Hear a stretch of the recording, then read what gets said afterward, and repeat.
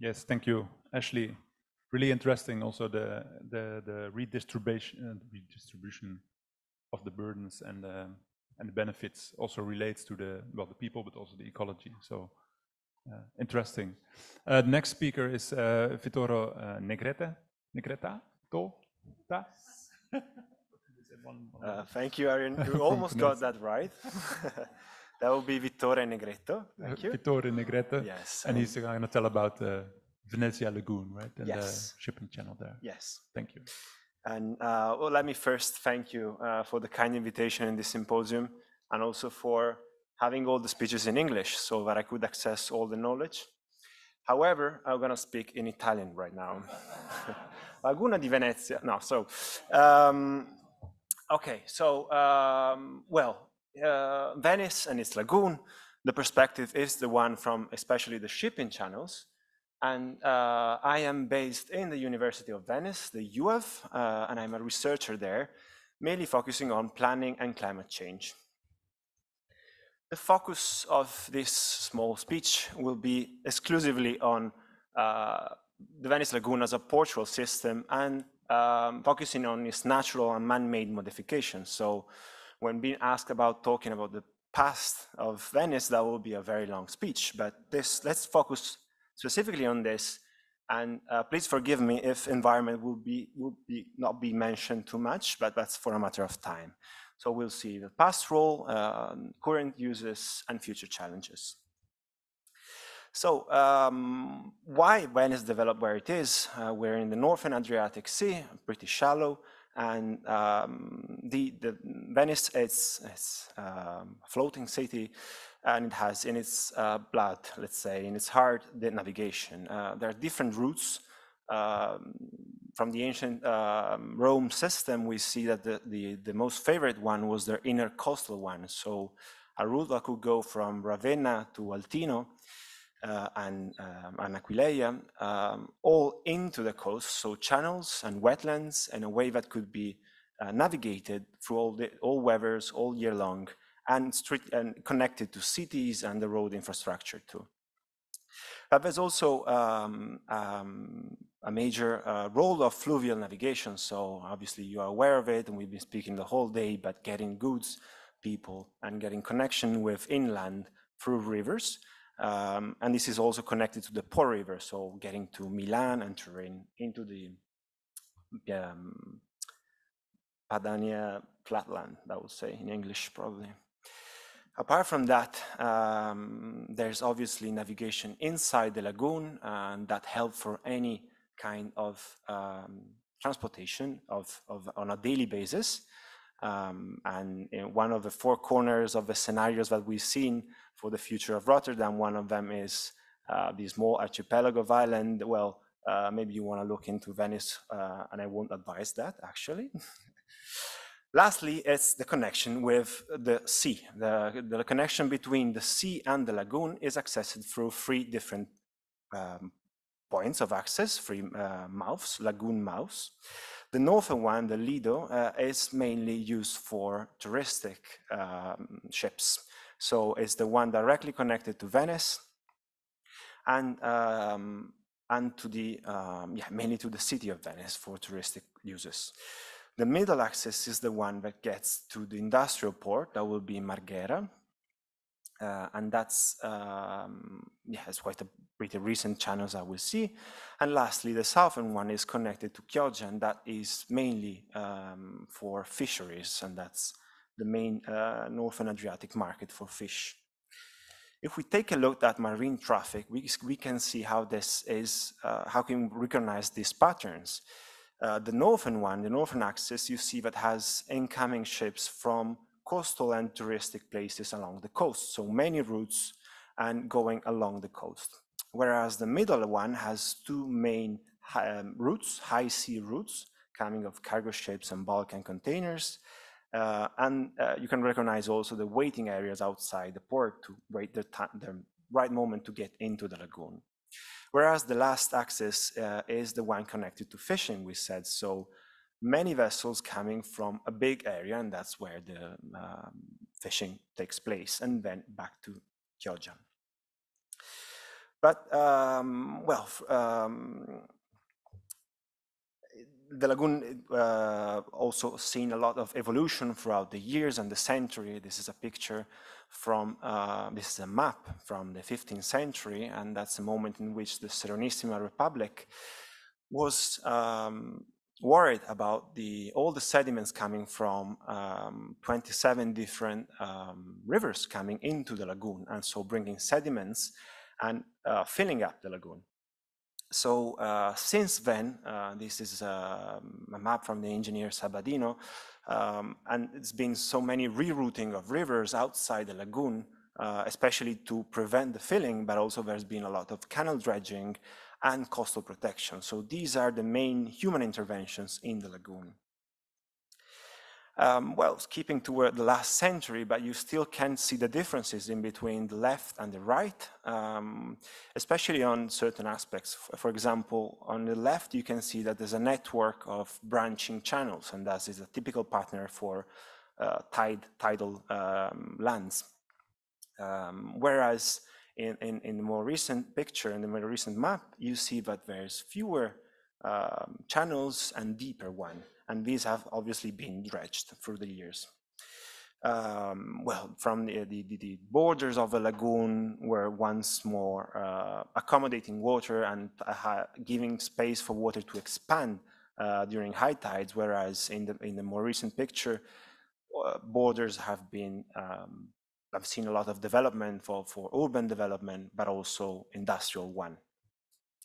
And but also the inlets have changed throughout the years. Focus on the northern one that we said, the one more near to the lagoon, and you'll see that throughout the centuries, the modifications of the lagoon has been bothly for natural processes of erosion and sedimentation, but also a lot by man-made infrastructure. For example, you see in the very last two pictures how dikes and then finally the Moses system, this dike system, has shaped and fixed the shape once for all. All these, you're gonna take a picture? Oh, sorry.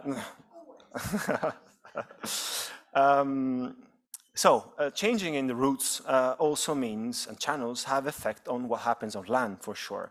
So I'll navigate you, sorry for navigation, through three different areas where this change of the route change also make changes on land. For example, the Arsenale, this is the historic shipyard, which gradually fell in disuse for all the transformation in ships.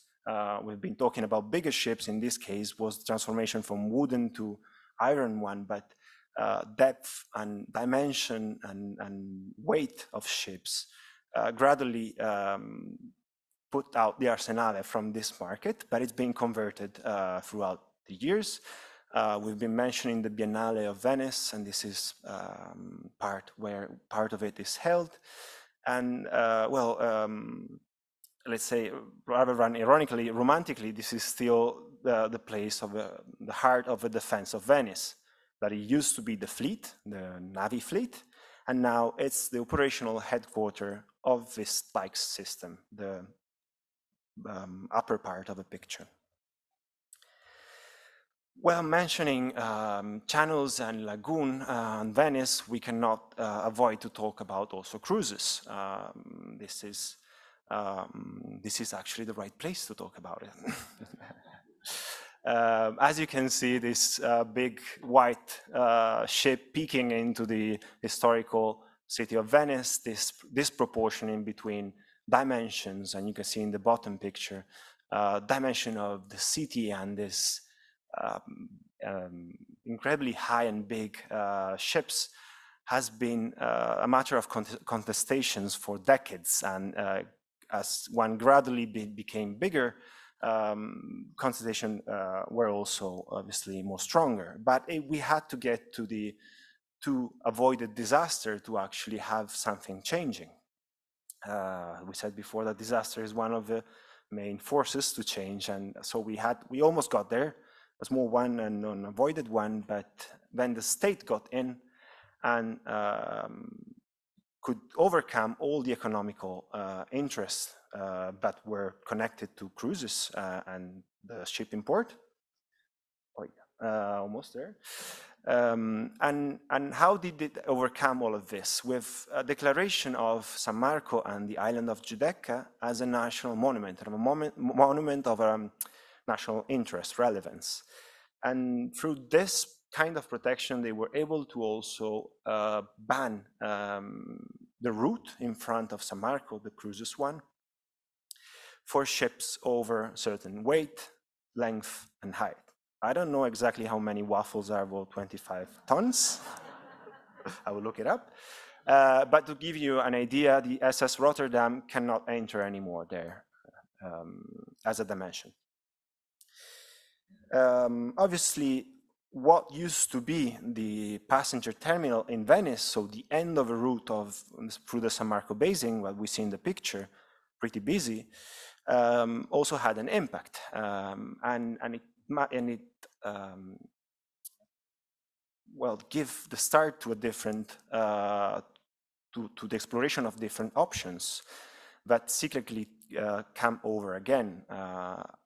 First picture is what it used to be. Second picture is an offshore port.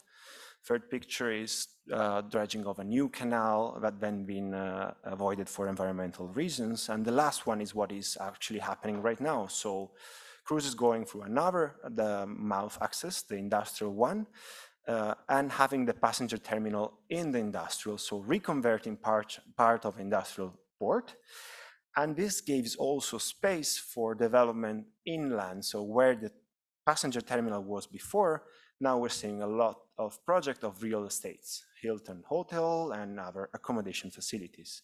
Good or bad, I'll leave it at your taste in real estate. Last slide, that will take 30 minutes. Moses system, so it's a dike system of rising gates. And this is obviously in Venice, two big pressure. One is coming from tourism, the other one is coming from high tides. And that is a high tide public transport sitting on land. That is not a shipping route, usually. And so this protection that costs 2 billion and more, it's based on tide forecast. We are still understanding the right threshold, but that means that it has to be lifted very often, especially in a sea level rise scenario. Right now, there's already 9 to 10 centimeters of sea level rise, 10 centimeters of subsidence. And the threshold that we're talking about is very short. We talked this morning and we said, oh, but 30 centimeters from glaciers melting is not a problem. Here, it will make the difference in between elevating and blocking the three lagoon mouths from few days a year to 80 to 100 days a year. So you can understand the consequences for this for navigation. Safe docks allow ships. Obviously, it has consequences also from the ecological point of view, oxygenation, water quality, and so on. But I won't get into that. I've left a couple of references just to deepen the topic if you wish, but also any curiosity, let's have a drink together in a short while. Thank you. Thank